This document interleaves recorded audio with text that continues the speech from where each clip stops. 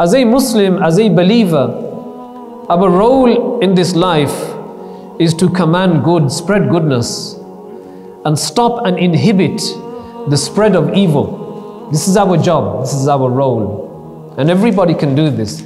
If you are a father, you have the capacity to spread goodness in your house. And you have the capacity to stop evil from spreading in your house. In one of the hadith, the Prophet ﷺ explained regarding men of the house that you are shepherds, and your family, your children, your wife, these are your flock. And every shepherd will be questioned about his flock on Yawm al-Qiyamah. And ask yourselves,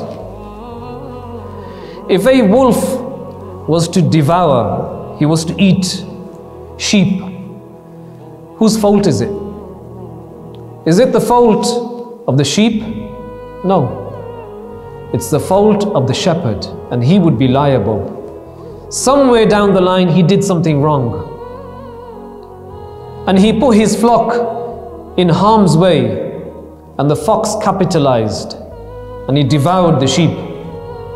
So the shepherd is responsible, not the sheep.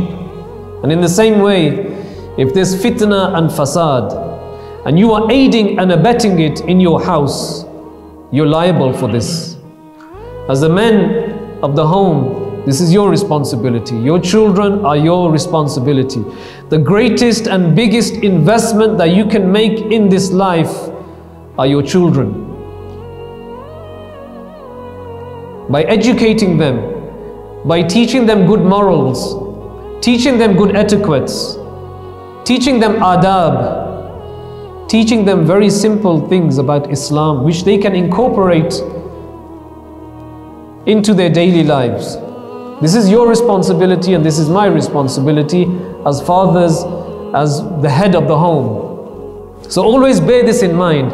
If a child is outside on the streets, the responsibility falls on the parents. And we need to rein those children in. And never think it's a lost cause. You never lose hope in the mercy of Allah subhanahu wa ta'ala. There's always hope. Always bear this in mind. It's not befitting for a Muslim to lose hope in the mercy of Allah. Never give up on your children. They are the future.